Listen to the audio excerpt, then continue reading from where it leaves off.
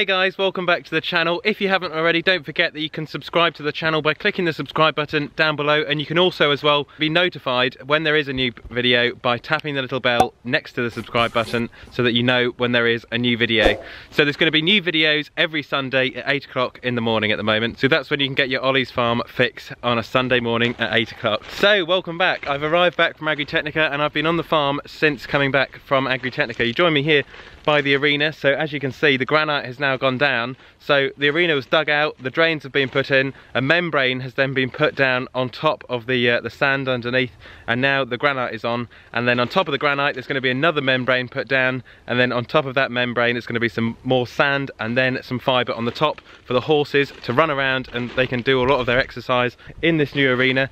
All thanks to Alan Collier and Sons, who have been doing an absolutely fantastic job, I must say, of this arena. So I'm just walking actually along this arena in my new Nora Welly boots, as you can hopefully just see, guys. Down below I've got some new wellies from totallyWellies.co.uk, so go and check them out. I'll leave a link in the description down below. They offer very good prices for wellies, they're very competitive on price, and also as well they'll deliver next day if you need it. So go and check them out, they're called totallyWellies.co.uk. As you guys know, I've recently come back from Agritechnica. I had such a good time over there.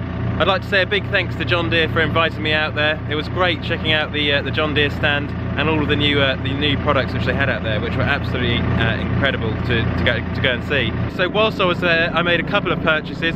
One was a Tanko bale wrapper. So it's a static wrapper, and there'll be some sort of upcoming videos with that wrapper and how it operates next year in the springtime. Now also as well, I've been looking at cultivators, and I'm still a little bit undecided on which cultivator to go for. Perhaps you guys will be able to help me out on this one. I'm going to go and see a cultivator, a Pottinger cultivator, quite soon. So when I was at Agritechnica, I checked out a Lemken cultivator, a Klongskide, and also a Pottinger Synchro. So I'm going to go and check out the Pottinger Synchro. There's two different models, and hopefully you guys can help me pick a good cultivator to go on the new tractor.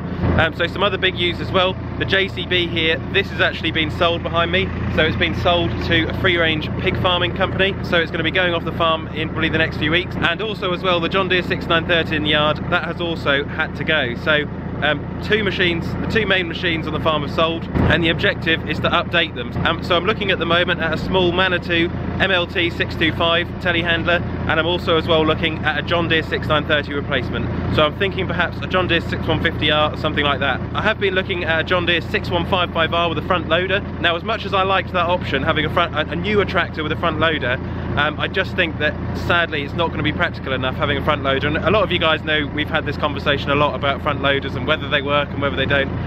But no, I've kind of made a decision now that that's perhaps not going to be the best route.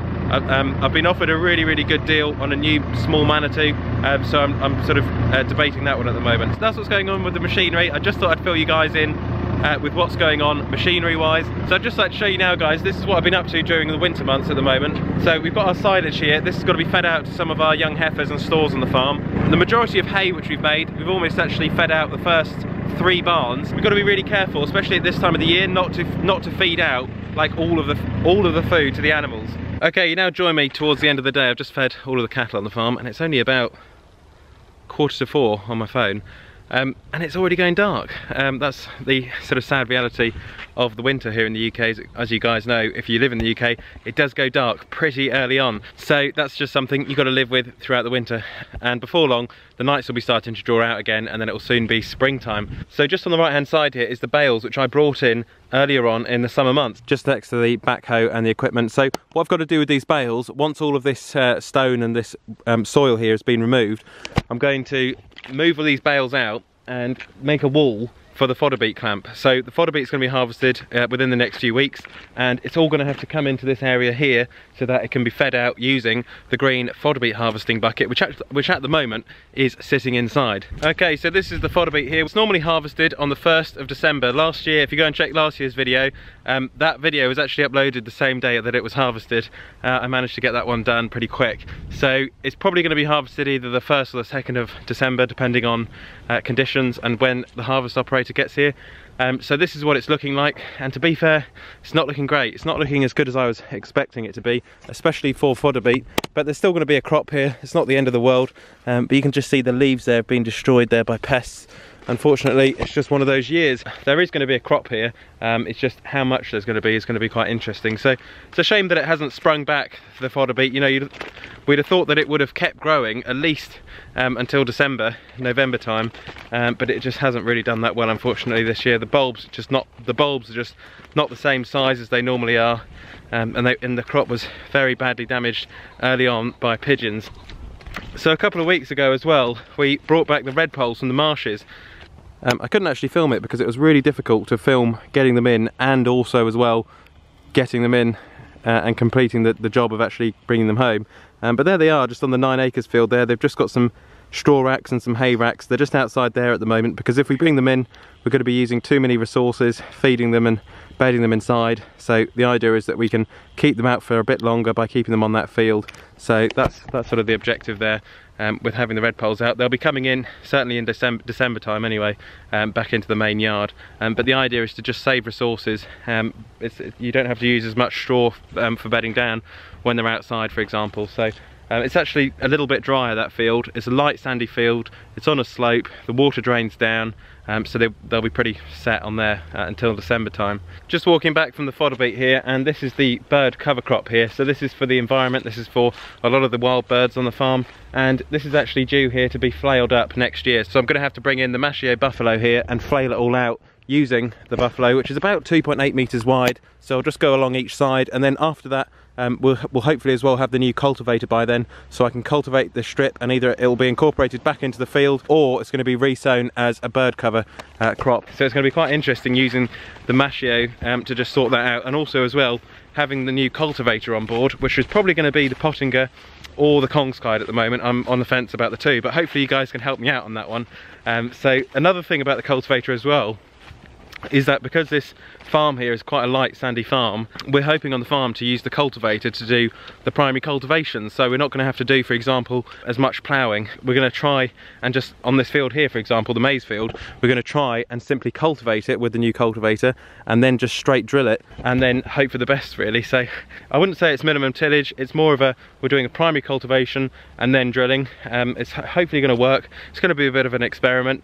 If it doesn't work over the first year, then we'll probably just revert back to the old ways of the conventional plough.